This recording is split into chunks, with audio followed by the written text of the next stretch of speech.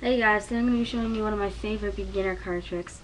I won't be revealing it though because I don't like to reveal tricks. So, here we go.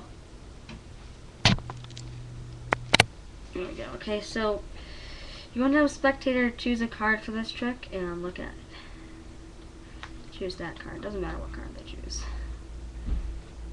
It's that card right there, okay?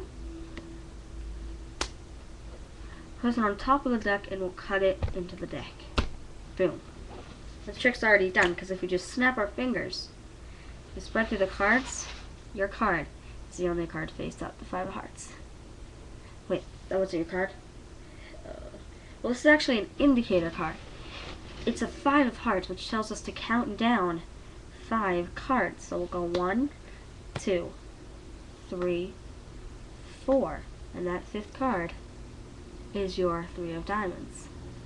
But this is actually a double miracle because the 4 cards that we counted, they were the 4 aces.